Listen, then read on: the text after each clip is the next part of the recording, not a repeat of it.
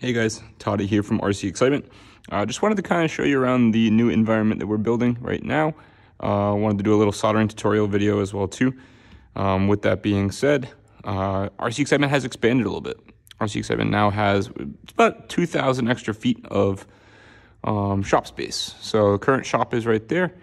We're going to be going from 1,600 to 3,700 square feet.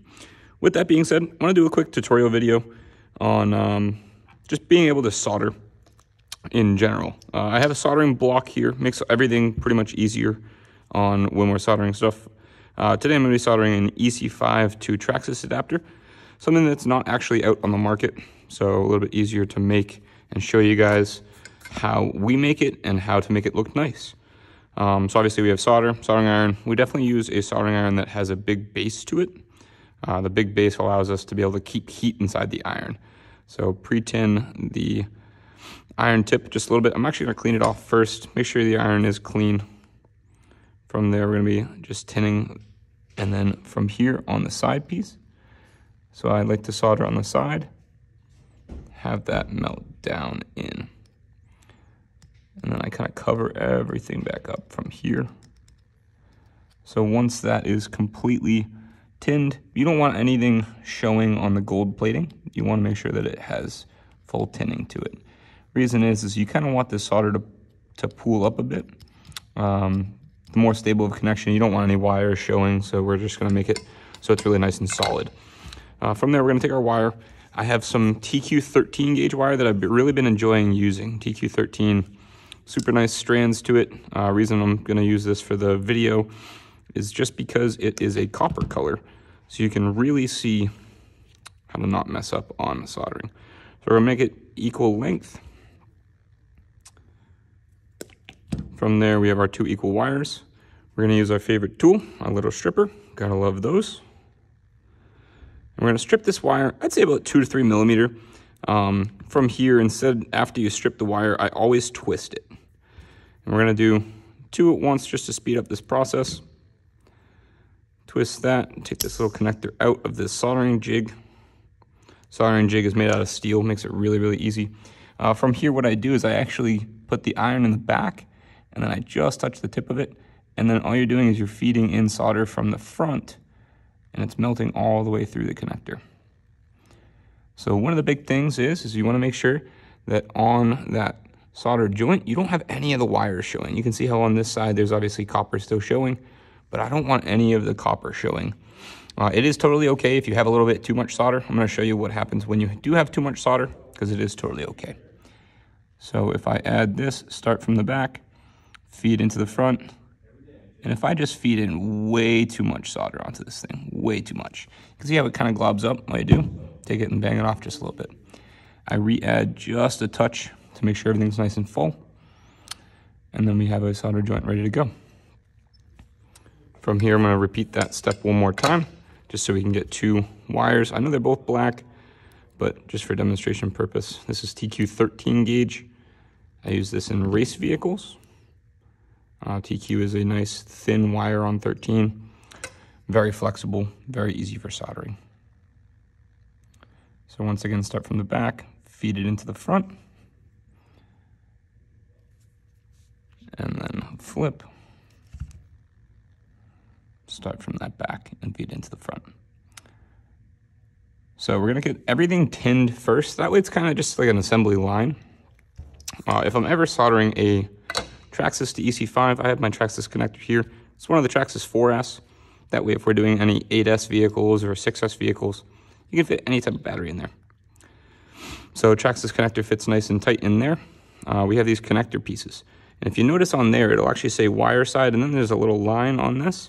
That line, you can't go beyond solder-wise. So you gotta be really careful, because otherwise it won't click in. If you do have it where it goes beyond, don't worry too much, because you can always just take a Dremel and remove some of that solder. So from here, I like to start on the very edge, and you're just adding a little bit of solder right here. And honestly, that's enough for right now, because as you put the connector on there wire-wise, the solder will kind of flow forward towards the edge of that. So I always like to do my TRAXXAS end second, because the clip on these ones goes on there. So I want to make sure that the clip doesn't interfere with the wire length. So we'll go through this, and then we're also going to do a 5mm bullet. That way I can kind of show you guys how to finish solder.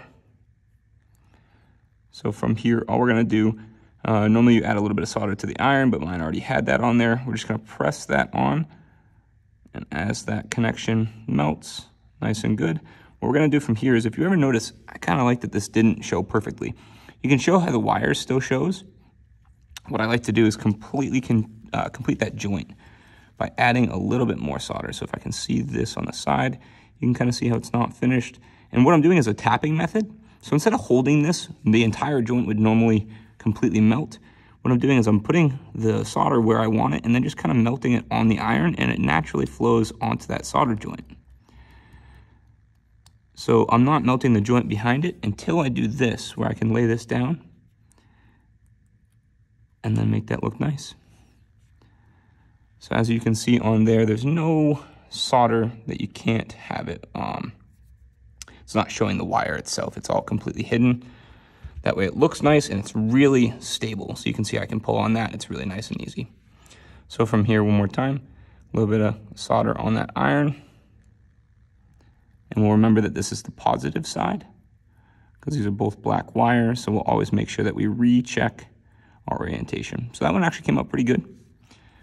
Once again, we'll let that cool for just a second, and then we'll use that tapping method. Clean off the iron one more time, add a little bit more solder, just nice and clean solder. And then just tap, tap, tap-a-roo onto that top. Nice. From here, just kind of recheck that your wire length is the same. Make sure that you're not uneven solder-wise. That looks perfect. Clip goes on. I like to just use some pliers. Pliers allow it to squish on both sides, and then that clip's nice and tight on there. From here, we're just going to check orientation before we solder it. So obviously you have positive on one side and then negative as indicated on the side of the connector. Always check that. You don't want any battery smoke. Once that smoke comes out, it ain't going back in. So from here, we'll do the TRAXXAS end. One more time, clean the tip, just the tip. And then we'll put a little dab of solder on there.